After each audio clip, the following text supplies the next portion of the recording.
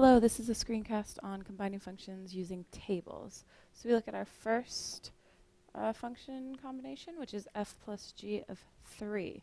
So we look when x is 3, and we have f of 3 plus g of 3,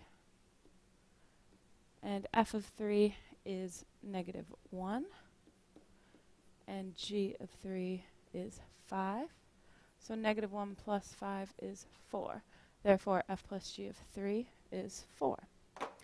Our next equation, f minus g of 4. So we're looking when x is 4, what is f of x and g of x at 4?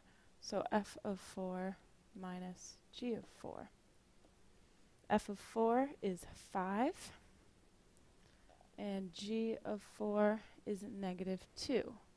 So we have minus a negative 2, which is actually plus 2, which is 7. So f minus g of 4 is a positive 7. Then we're looking at f times g of 6. So when x is 6, f of 6 times g of 6.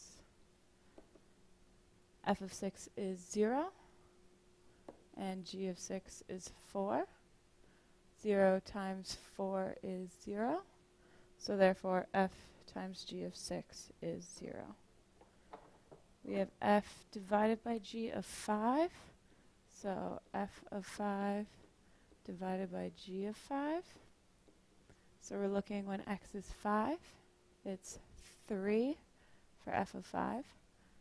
And negative 6 for g of 5. So 3 divided by a negative 6 is a negative 1/2. So f divided by g of 5 is negative 1/2. And our last one is g minus f of 5. So we're doing g of 5 minus f of 5. And if we look, our g of 5 is negative 6. And we're subtracting our f of 5, which is 3, which is going to be negative 9. So g minus f of 5 is negative 9. And that's how you combine functions with tables. So here are a few that I'd like you to try on your own. We have f plus g of 4, f minus g of negative 2, f times g of 0, and f divided by g of 2. Thank you for listening. Good luck.